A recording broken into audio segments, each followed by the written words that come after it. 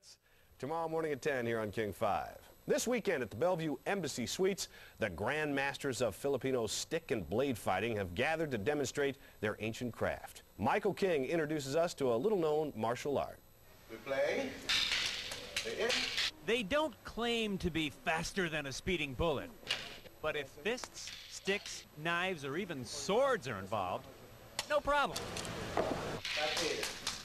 An estimated 2,000 people from all over the globe are expected to attend this World Filipino Martial Arts Expo to learn more about arnis, a 2,000-year-old martial art. Probably the biggest difference is that while karate or kung fu or taekwondo trains for many years before they involve weapons, the student of arnis, eskrima, or kali starts immediately with weapons. Headmaster Punong Guro Hufana's great-grandfather was a Spanish priest in the Philippines who used to hold sparring sessions under the convent after church.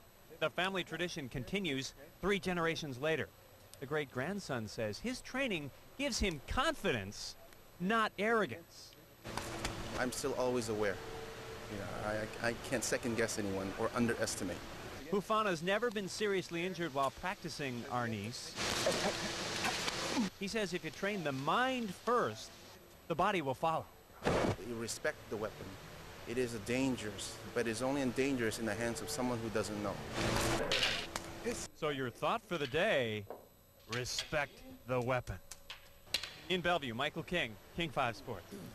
Thank you, Michael. A stick and dagger fighting tournament will be held tomorrow in Bellevue. Just a reminder that there's so much more going on there outside of baseball, basketball, football, so many other interesting sports, and there's one of them. Want them to be my friends. But this is the first weapon he was talking about. That's right. Do you have that dress on?